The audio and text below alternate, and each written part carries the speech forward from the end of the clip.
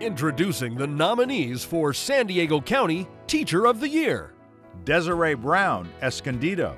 In first grade, we talk a lot about we learn from our mistakes. We can't learn without them.